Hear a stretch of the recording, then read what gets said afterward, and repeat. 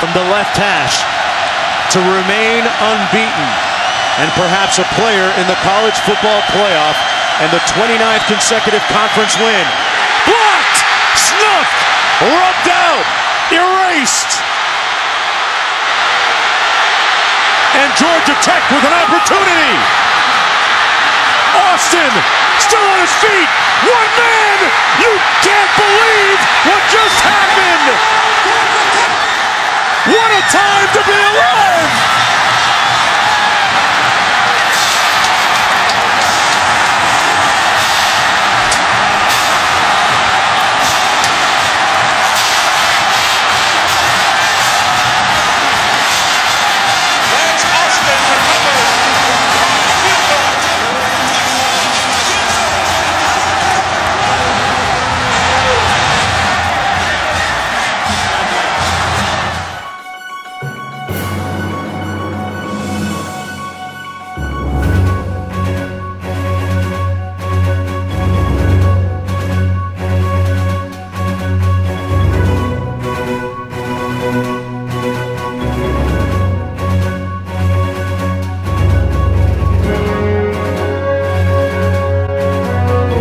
This is gonna be excellent. Woo!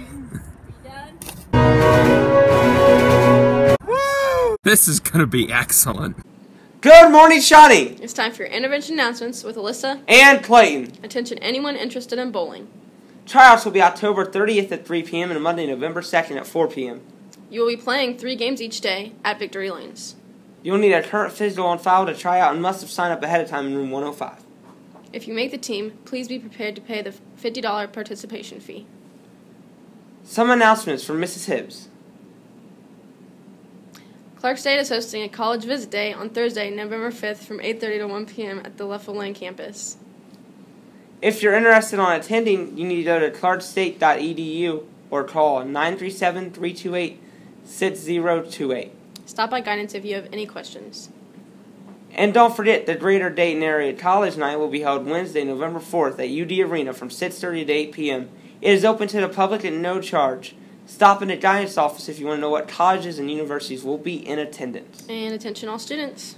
Starting Tuesday, October 27th, any student wanting to use the U-Media space at the Dome must present a Shawnee High School ID, along with having returned and signed forms for the acceptable technology usage in Naviance. Upon your first media visit, you will be given a U-Media ID for future visits.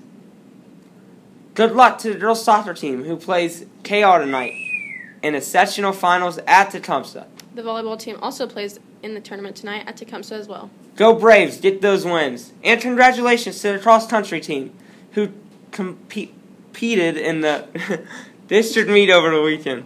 Boys team came home as district champs and the girls finished second. Loden Griffith led the team with a 4th place finish, followed by Devin Dunn in 14th and Josh Hayes in 20th. For the girls, Sophie Smith finished 5th, Morgan Huggins 10th, Grace Holmes 14th, and Emma Schmidt was 22nd. Both teams are advancing to the regional meet Saturday. Good luck.